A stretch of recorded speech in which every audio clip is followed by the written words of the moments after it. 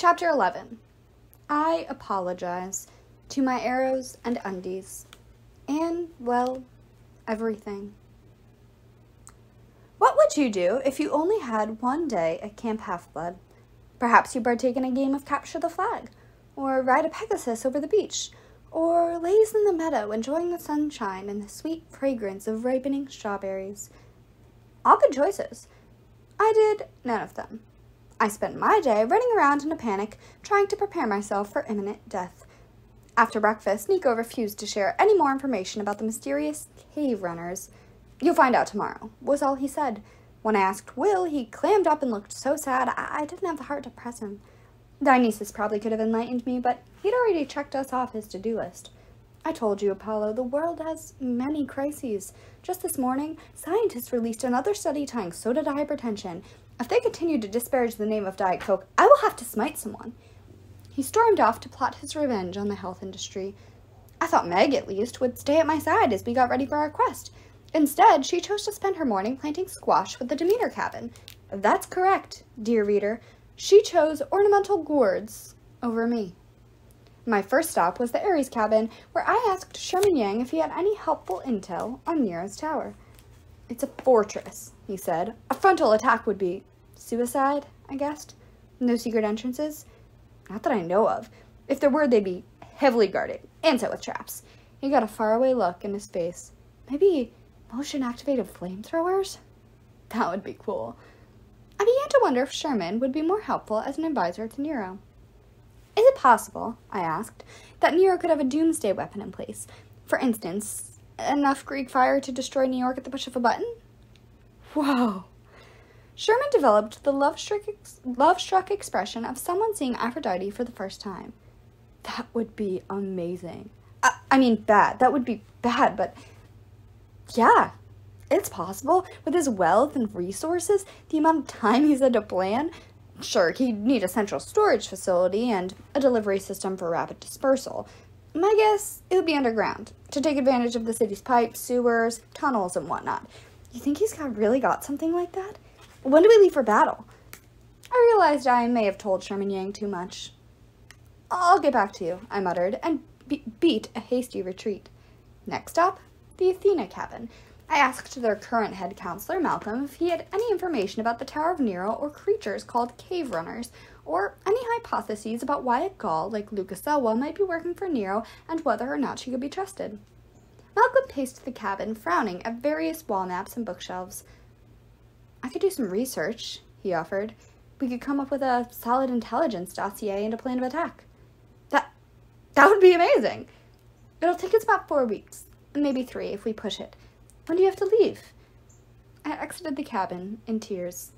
Before lunchtime, I decided to consult my weapon of last resort, the arrow of Dodona. I moved into the woods, thinking perhaps the arrow would be more prophetic if I brought it closer to its place of origin, the grove of Dodona, where trees whispered the future and every branch dreamed of growing up to be a Shakespeare-sprouting projectile. Also, I wanted to be far enough from the cabins that no one would see me talking to an inanimate object. I updated the arrow on the latest developments and prophecy verses. Then, God's help me, I asked its advice. "I told us thou before," the arrow said. "I see as to no other interpretation. Thou must trust the Emperor's own." "Meaning Lucaselwa," I said. "Meaning I should surrender myself to Nero because a Gaul I barely know tells me it's the only way to stop the Emperor." "Verily," said the arrow. "And seest thou... Can you see what will happen after we surrender?" "Nay." "Maybe if I brought you back to the grove of Dodona?" "Nay!" It spoke so forcefully it almost rattled out of my grasp.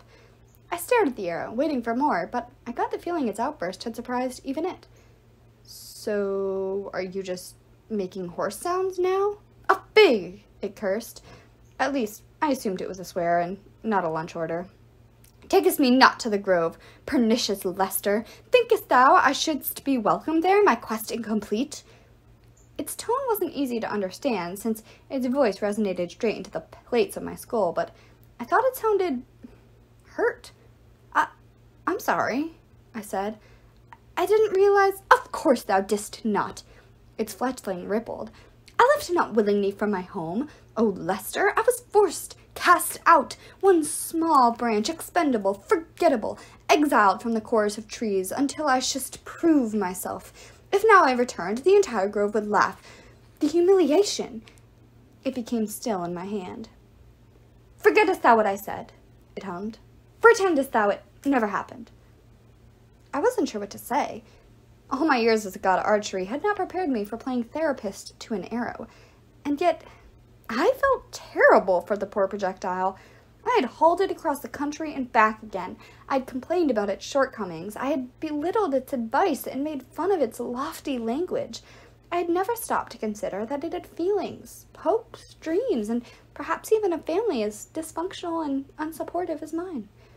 I wondered bitterly if there was anyone I hadn't neglected, hurt, or overlooked during my time as a mortal. Strike that. During my 4,000 years of existence, period. I could only be grateful that my shoes were not sentient, or my underwear. Gods, I would never be able to stop apologizing. I've used you poorly, I told the arrow. I'm sorry. Once we've succeeded in our quest, I'll return you to the Grove of Dodonna and you'll be welcomed back as a hero. I could feel the pulse in my fingertips beating against the arrow's shaft. It remained quiet for 6 heartbeats. Aye, it said at last. Doubtless you are right. As far as red flags went, the arrow of Dodonna telling me I was right was the reddest and flaggiest I could imagine. What is it? I demanded. You've seen something in the future? Something bad? Its point shuddered. Worry not, thou. I must needs return to my quiver. Thou shouldst speak to Meg. The arrow fell silent. I wanted to know more. I knew there was more, but the arrow had signaled that it was done talking, and for once I thought I should consider what it wanted. I returned it to the quiver and began my hike back to the cabins. Perhaps I was overreacting. Just because my life was doom and gloom did not necessarily mean the arrow was doomed too.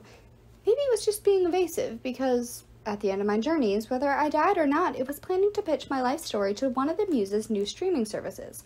I would be remembered only as a limited series on Calliope Plus.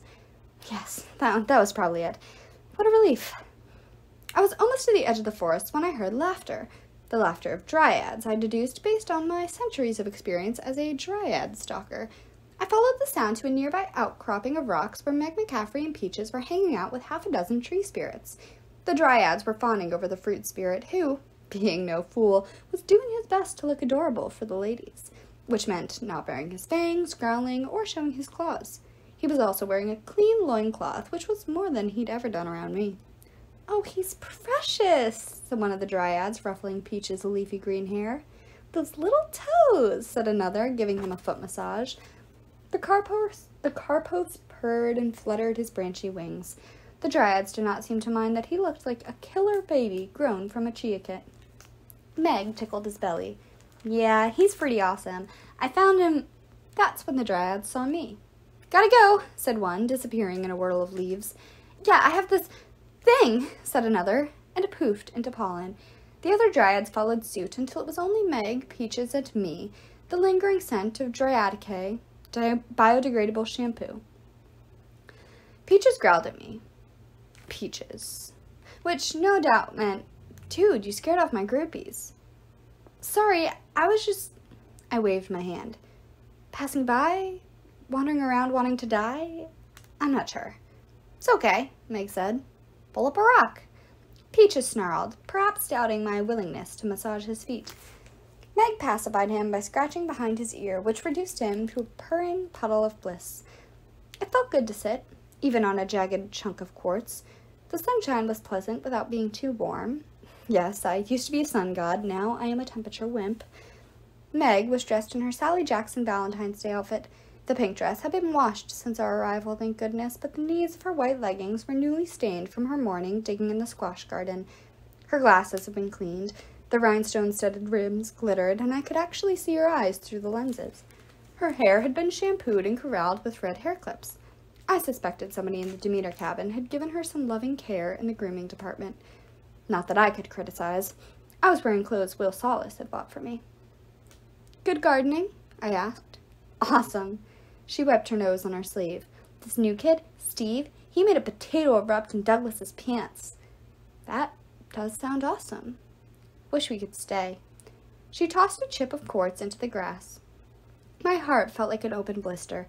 Thinking about the horrible things that awaited us back in Manhattan, I wanted to grant Meg's wish more than anything. She should have been able to stay at camp, laughing and making friends and watching potatoes erupt from her cabin mate's pants like any normal kid. I marveled at how calm and content she appeared. I'd heard that young people were especially resilient when it came to surviving trauma. They were much tougher than, say, your average immortal. And yet, just for once, I wished I could provide Meg with a safe place to be, without the pressure of having to leave immediately to stop an apocalypse. I could go alone, I found myself saying. I could surrender to Nero. There's no reason you have to— Stop, she ordered. My throat closed up. I could do nothing but wait as Meg twirled a blade of grass between her fingers. You say that because you don't trust me? She asked at last. What? Her question allowed me to speak again. Meg, no, that's not— I betrayed you once, she said. Right here in these woods. She didn't sound sad or ashamed about it, the way she once might have.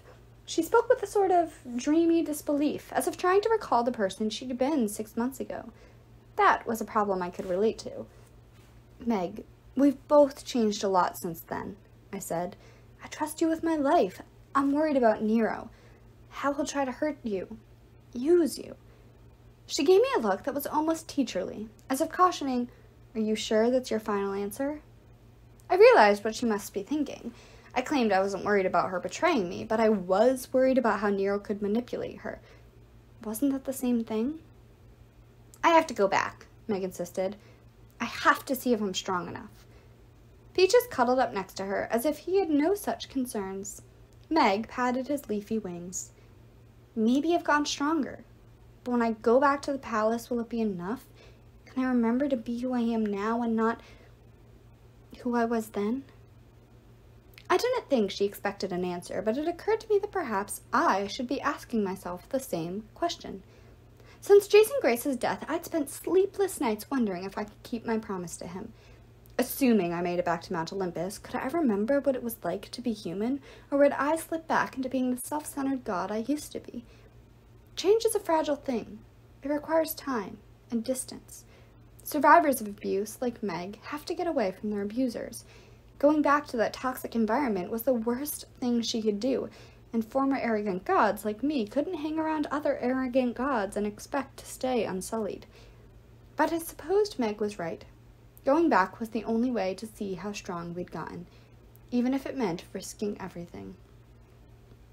Okay, I'm worried, I admitted. About you and me. I don't know the answer to your question. Meg nodded. But we have to try. Together, then, I said. One more time. Into the lair of the beast. Peaches, Peaches murmured. Meg smirked. He says he'll stay here at camp. He needs some me time. I hate it when fruit spirits have more sense than me. That afternoon, I filled 2 quivers with arrows. I polished and restrung my bow. From the cabin store of musical instruments, I picked a new ukulele. Not as nice or durable as the bronze combat ukulele I had lost, but still a fearsome stringed instrument. I made sure I had plenty of medical supplies in my backpack, along with food and drink and the usual change of clothes and clean underwear. I apologize, underwear. I moved through the afternoon hours in a daze, feeling as if I were preparing for a funeral, specifically my own. Austin and Kayla hovered nearby, trying to be helpful when they could, but without invading my space. We talked with Sherman and Malcolm, Kayla told me. We'll be on standby. If there is any chance we can help, Austin said, we'll be ready to roll at a moment's notice. Words were not sufficient to thank them, but I hoped they saw the gratitude in my teary, bruised, acne-pocked face. That night we had the usual sing-along at the campfire. No one mentioned our quest. No one offered a going-away good luck speech. The first-time campers were still so new to the demigod experience, so amazed by it all, I doubted they would even notice we were gone. Perhaps that was for the best. They didn't need to know how much was at stake. Not just the burning of New York, but whether the Oracle of Delphi would ever be able to give them prophecies and offer them quests, or whether the future would be controlled and predetermined by an evil emperor and a giant reptile. If I failed, these young demigods would grow up in a world where Nero's tyranny was the norm, and there were only 11 Olympians. I tried to shove those thoughts to the back of my mind.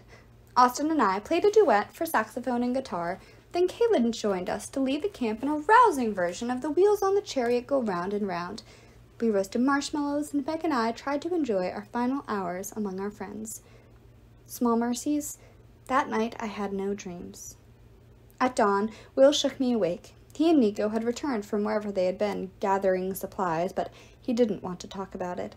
Together, he and I met Meg and Nico on the road along the far side of Half-Blood Hill, where the camp shuttle bus waited to take us to Rachel Elizabeth Dare's house in Brooklyn, and, one way or another, the final few days of my mortal life.